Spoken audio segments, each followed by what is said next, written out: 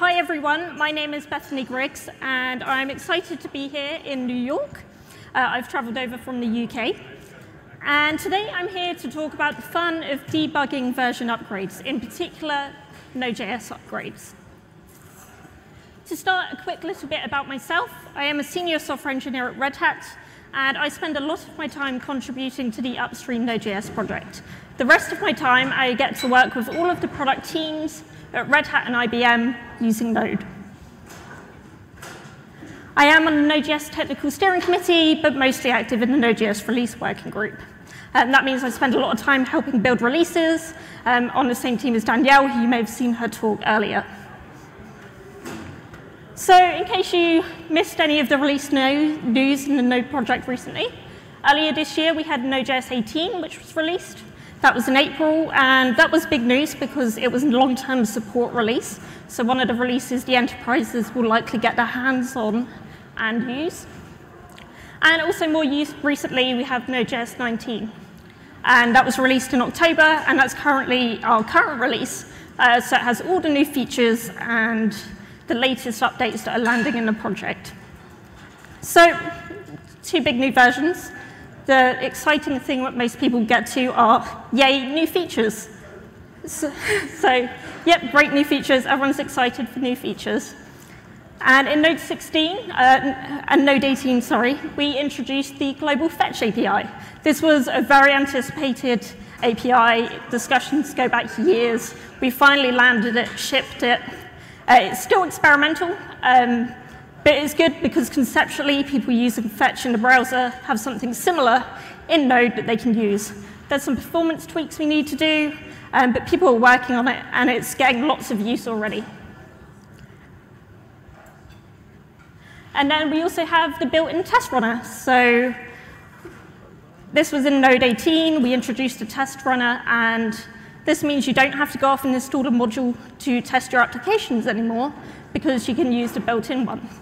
And the purpose of this isn't to displace, all of the great test frameworks out there like Mocha, Jest, and those. It's just to provide something small and lightweight that covers a useful set of use cases. So if you've just got a small app, you maybe won't have to go out and install one of the modules.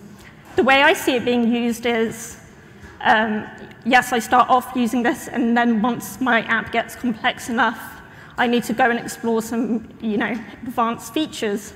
Then I would go and pick up like Jest or one of the other modules. Lots of great work, particularly from Colin on that one. And we also, even more recently, landed Watch. So you can now watch files for updates, and they will reload and rebuild and rerun. Great. Think NodeMon. If you've used NodeMon, we now have similar implementation in Node. So that's lots of, cool new features. The kind of carrot on this, stick to encourage people to upgrade. But I know this is not the reality. Upgrading versions takes time, it takes effort, and it takes money. I work with a lot of enterprises where it's still the traditional life cycle. You're not deploying every single day like many of the cool companies are. You've still got long, development processes. You've got code freezes. It takes time to upgrade. And you really have to find a window in all of your other priorities to have time to do the update. And this means inevitably it kind of gets pushed to the last minute until you're forced to upgrade because you're approaching end of life. And that's why I'm here today. I'd like to share some techniques, what I've learned from helping teams at Red Hat and IBM upgrade their Node versions. And the flow of the talk is going to be, I'm going to start off with what may seem obvious, and then go into maybe some more involved techniques. My aim is that hopefully you'll learn, at least one technique that you didn't before. So the first good piece of context to have is to understand how Node.js releases work. Fortunately, Danielle did a great talk this morning that covered that, so if you caught that, perfect. But if not, I'll just recap the very, very high-level basics that are necessary for this talk. First of all, the Node project follows semantic versioning, the semantic versioning contract.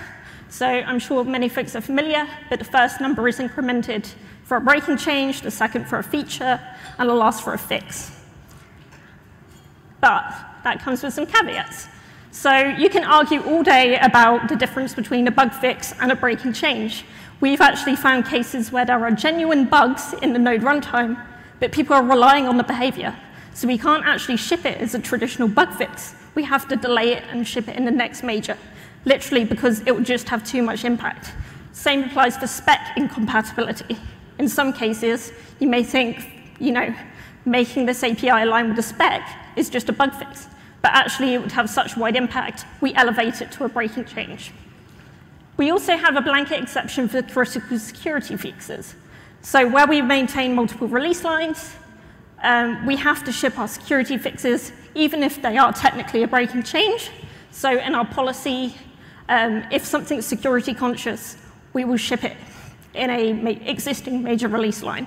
We often do try to give you workarounds, like a command line flag, to revert back to the old behavior, just so you can still upgrade. But this is what we do. And then last of all, very unexpected side effects. We try to adhere to this contract. We put PRs in. We label our PRs with their senderness. But to be honest, we make mistakes. Sometimes things have unexpected changes. And that leads me into the release schedule. So Danielle did a good recap of this. The main takeaway for this talk is we have current and long-term support releases. Generally, for most businesses, due to the length of time it's supported, they will stick to the long-term support releases. So the even-numbered release lines, node 14, 18, and 20, soon to be 20. So the main context here is current releases are kind of like betas to try out the cutting edge. The LTS releases, even-numbered releases, are the secure and the longer-term supported ones. But what this means when you come to upgrading, if you're in an enterprise setting, is you inevitably end up doing a double jump. So you actually typically go from like 14 to 16 or soon 16 to 18. And what that means is you've picked up a lot of changes in the meantime as the code's churned. As Daniel mentioned earlier, the main branch evolves as these releases are cut. So you've probably got about a good year's worth of changes to pick up if you're going between 14 and 16.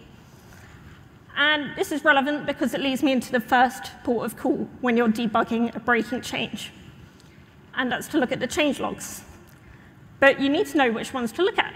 And if you were going from, say, node 14 to 16, you'd actually need to look at both the 15.00 changelog and the 16.00 changelog because they're cumulative. You're picking up all the breaking changes between those two versions. So if you've got your app and suddenly it breaks with the upgrade, the first thing I would do is check these two changelogs. In theory, everything that's identified as a breaking change will be in those changelogs. I've got some good news here, though. This is the number of 7 major PRs per release line. As you can see, it kind of peaked around node 10. And after that, we're heading back down in numbers, just less than 50 PRs that are breaking changes. Stability. This is because, Node's a mature project at this point. Stability is key. So over time, we're being more conscious about making breaking changes. Once you're in the changelog, another useful tool is our use of subsystems. So a subsystem is kind of an area of the project that the code touches. As contributors to the Node project, we try to identify all our commits based on these subsystems. And this is useful for end users in a changelog because, say your HTTP server is broken, you can use it as a shortcut to try and identify which changes are likely to be the problematic ones. This is great when there are intentional breaking changes with known impact. So one I think we did really well was the OpenSSL 3.0 upgrade.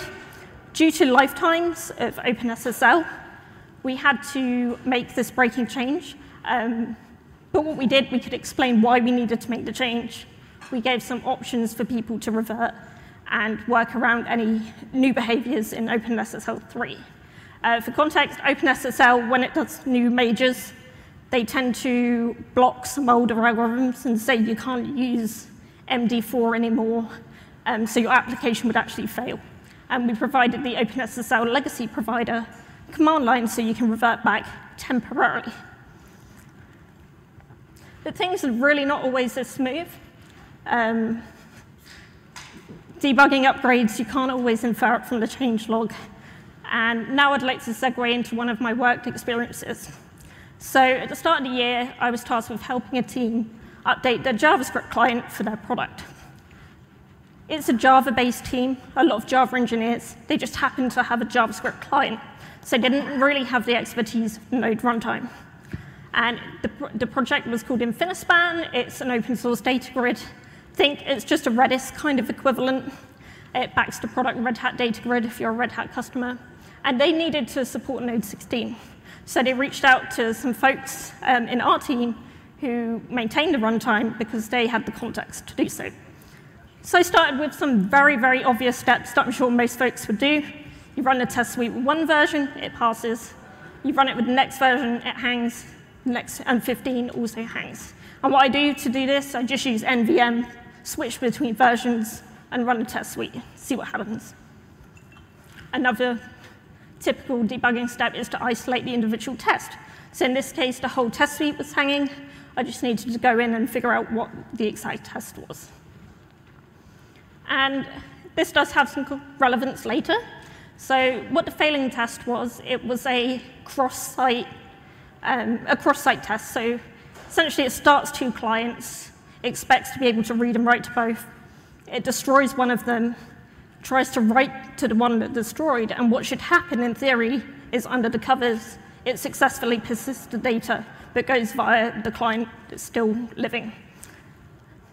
So that was the context of the test. And then I went to the very, very typical familiar debugging step of sticking console logs everywhere to see what would happen. Very familiar. This was good because I could roughly see what part was hanging. Great. And then I was like, actually, I should be a bit more intentional about my debugging here. Let's use a better tool for this. So I pinged open the Google Chrome Inspector. So I started stepping through the code, what's happening here, stepping through. And what I hit at this point is, this was an events problem. And stepping through the code just meant I was stepping through the event loop until the timer ran out, and that was it. Like, this wasn't giving me helping me diagnose the problem. All I knew is it was waiting for something to happen that never happened. So at this point, I was really trying to think, what next, what to do? So I resorted to git bisect. And this is a binary search algorithm that you can use to find where a problematic commit was introduced in your Git history. So as Daniel mentioned, the release group do this quite often because when we're building releases, we need to check, if a test fails, we want to check which commit is causing that failure and pull it out before shipping the release. But in this case, I used that technique to find out which breaking change was impacting our client. And so you give it a good and a bad commit, and then you start the git bisect process. And now I have a demo-ish. If you give me 1 second to bring it on to the screen. Or not. Bear with me.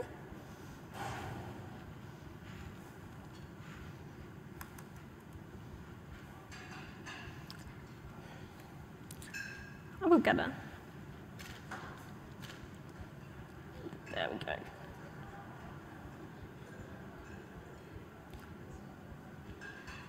It was a lot harder than I made it. There we go. Right. And it's really hard to type when what you're looking at is doing that. So I don't trust the demo gods, so I always record all of my demos in ASCII, which will just play back all my commands. So this is the exact bisect I used to debug this problem. So you start by calling git bisect start. You supply the good commit. In this case, the commit was node 13 release commit, because I knew it was in the window. And I knew the bad commit was node 15 release commit.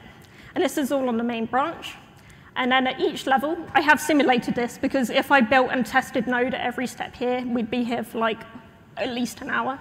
So I just ran through and simulated it. So what I would do at each step is run make build, and then run the individual test with my custom binary for that particular commit. And as you can see, it starts running through the steps. And git bisect does actually have, you can pass it a script instead. like a shell script, and it uses the exit code of the shell script, so I could just type git bisect run test.sh and walk away. But I find this quite intuitive to demonstrate. So great. I found the problematic commit, which is net auto destroy socket. And based on the test, at this point, I was getting some familiarity with this is probably a socket or streams type error. Now I will quickly go back to my tool. This is good. OK. So yay, I found a problematic commit. Net auto destroys socket. OK.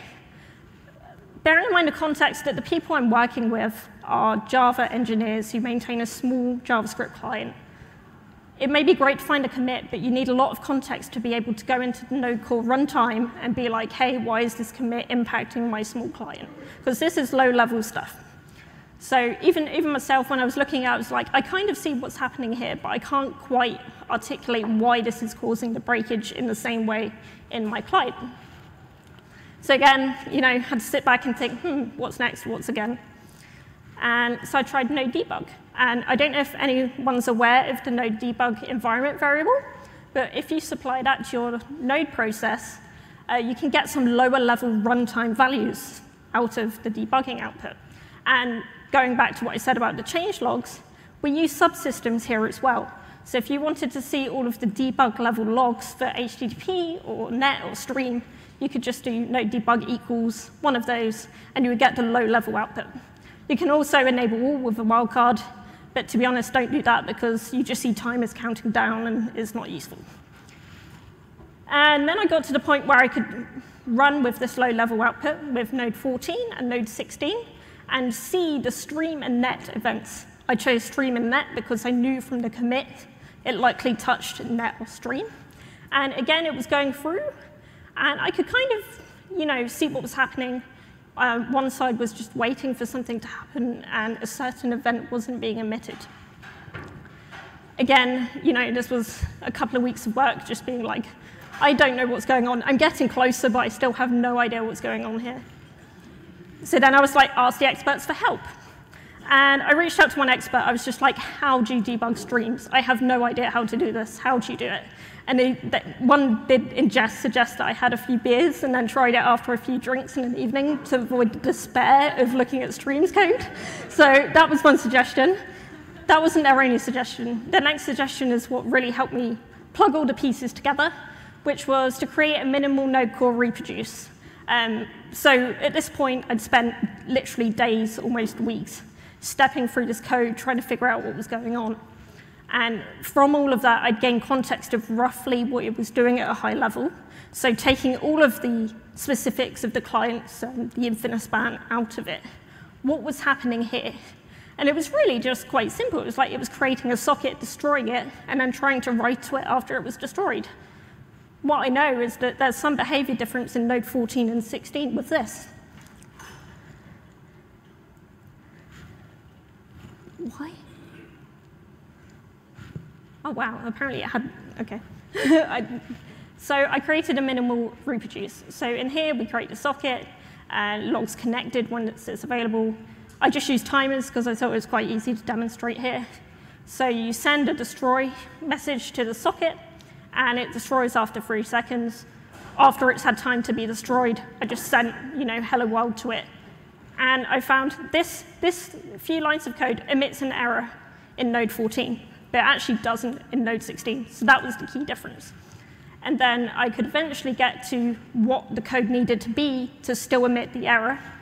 And as you can see here, it was a case of just emitting it via the callback. So this was the most minimally invasive way of adjusting the code in the project's client to get similar behavior in node 14 and 16. What was actually happening is the test suite was hanging because it was waiting for that error event that was never happening, and therefore we needed to manually elevate it and expose it. And that's what enabled the fallback behavior to, it tried to write to client B. That error wasn't coming back, and it was only once I forced it to give the error back, the client knew to write to client A instead and do the fallback cross-site behavior. And their incentives said, it was a bit of a flaky client written on some bad assumptions potentially, but in context of, just trying to get this client working with the least amount of change and least amount of risk, this was the solution here. So just to summarize my techniques, and I'd probably use this path again going forward, is I'd first isolate the test failure and identify the specific version that introduced the breakage. I'd then look at the changelog being guided by the subsystem. Obviously use our traditional debugging tools such as console logs, Google Chrome dev tools, etc. But then the more involved steps are to look at runtime level debugging with the node debug variable. You can resort to a git bisect of the node runtime. And you may ask, why didn't you just do that straight away? One, it takes a long time unless you have access to a powerful machine. I think it was 1,800 commits I was bisecting between. So it can take a lot, and builds of Node could take, depending on your machine, 20 minutes or maybe a bit quicker. So it would take a long time. And also, had I not spent so many hours stepping through that test, really understanding what was going on, finding the commit probably wouldn't have helped that much without the additional context. Also, ask the experts for help. We have teams on the Node project who are responsible for certain areas. So you can reach out to the group that are responsible for streams or the group that are responsible for the console or something. So knowing who to ask to help says for a lot. And also a minimal node core reproduce. And I give that the gold medal, it's the easiest thing to go from what's the change in the runtime and how is that impacting my application. And what I will say is, if you do have a minimal node core reproduce, you're still unsure if it's an expected or unexpected change. That's perfect. That's the perfect thing to hand to a maintainer because they've got all the code. They know it's not an issue in your personal code or your company's code. They've got a minimal set. They can prove and confirm if it's an issue or not. So now that's what the process I would follow. How can you prepare for an upgrade? The key tip I always say is lots of companies only use the even number of releases, the long-term support releases. I would suggest, even if you don't intend to support or use internally the odd-numbered release lines, maybe add it to your test matrix when it's released, because then you're just getting some early feedback. You don't need to fail completely on it. But instead of doing that double jump, if you, in this case, if this team had added node 15 to their matrix, they would have learned when that was released that they were going to be hit by the change. The window's smaller. It would have been easier to debug. So that's my normal first suggestion. I also want to share, there's a GitHub Actions config. It's in the pk.js GitHub org, which is actually a Node.js project-owned GitHub org.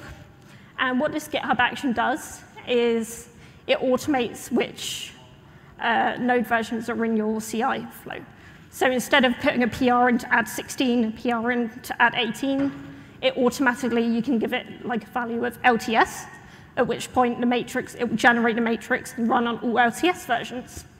And why I mention this is there's also a setting where it will cover all of your LTS versions plus the current. So at the moment, it would do 14, 16, and 18. But it would also do 19 as your kind of early feedback on how much you're going to be impacted by the upcoming release. I'd also like to give credit to Dominicus. He did a lot of work on this. He works in Nearform. Another thing you can do is to try running your application with the pending deprecation flag. So when we're looking to deprecate or remove some APIs, we will sometimes register this within the code itself. So if you run node myapp with this pending deprecation flag, and you're using an API that may be removed in future, it will actually error and show you, say, hey, you're using an API that's due to be deprecated in a future release. Again, you wouldn't do this all the time. You would do this to get some early feedback on what you're going to be impacted by. And what I would say is if you are hitting a problem upgrading, please do open an issue or a discussion. Mostly because it could be an undocumented change. As I said, where it starts, things can have unexpected side effects. What we can think could be a purely additive feature, may actually cause breakage that we just weren't aware about from your use case. And it also could be the fact that, if you're asking, it's probably that we haven't documented it or not documented it well enough. And if we can get that feedback, improve our documentation, it helps the upgrade experience for every user.